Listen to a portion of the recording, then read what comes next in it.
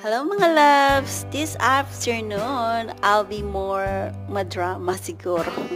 But anyway, yeah, I try to tell you all my story. Ayon. So, nung nag-school ako ng college at University of San Agustin, Iloilo City, I took a course of Bachelor of Science in Elementary Education and graduated year 2002. And after a few years of working, since, hindi madali ang buhay sa Pilipinas, I decided to go and work abroad as an OFW. And then by that time, I was in Singapore. Hindi madali ang buhay bilang isang OFW. Malayo ka sa pamilya mo. Siyempre, first time palagi ka na-homesick. But anyway, hindi yon ang dahilan para mag-surrender sa ating mga pangarap sa buhay. Siyempre, ano ba naman ang isang bagay na gusto mo paligaya ang iyong pamilya? Yung parents mo na gusto mo sila mabigyan ng kahit simpleng buhay, diba? And of course, ako yung panganay sa aming walong magkakapatid. So, it looks like I need to, handle everything sa abot ng aking makakaya. So, by that time, that time, syempre, ayan, lahat na pasensya, lahat na lungkot, homesick, lahat na kukuha mo. But wala namang makahelp sa'yo, kundi yung sarili mo lang.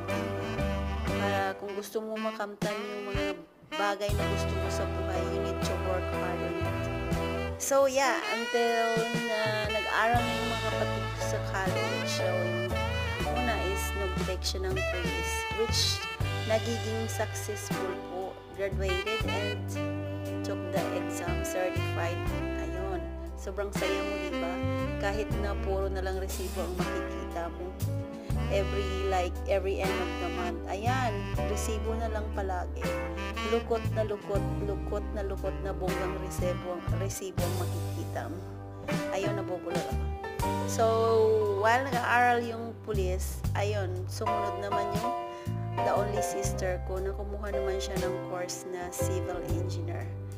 Sobrang hirap ng buhay, guys, but thanks God kasi nagkaroon ako ng magandang mga employer na very supportive, diba? Yung hindi pa tapos yung one kuha mo na yung sweldo. Yung ganun, but I really thankful to them and of course to God na hindi niya ako pinabayaan ng bongga.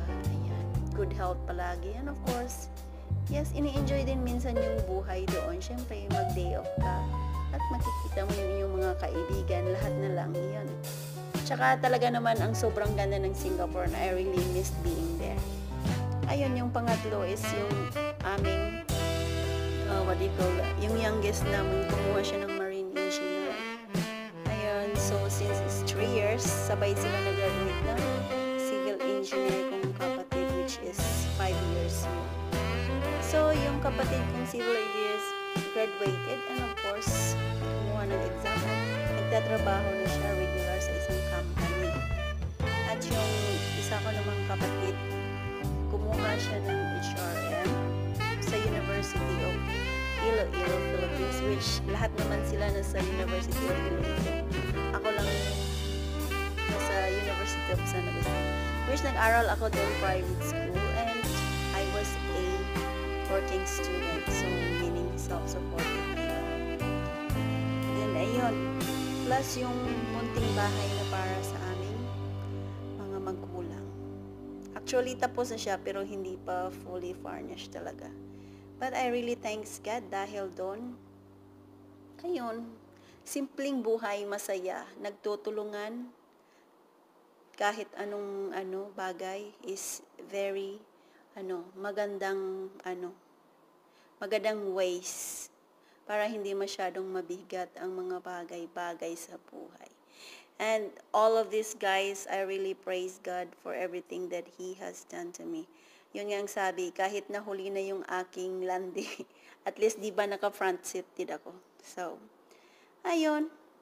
Thank you for watching and hearing all my stories. Actually, kung sasabihin ko to isa-isa, ay nako, hindi lang 5 minutes to, but bonggang-bonggang, I guess, aabutin tayo bukas. But yeah, thank you so much for always there, for the love and support sa aking mga videos. Please do like, share, comments, and subscribe. Ayon. Thank you so much po.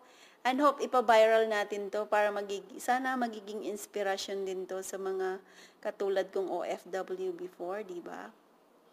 At sa mga taong nagpupursigi ng gusto sa buhay, go, go, go lang. Huwag tayong susuko. As long as we always believe to ourselves, we can do anything or everything. See you. Bye! Mwah!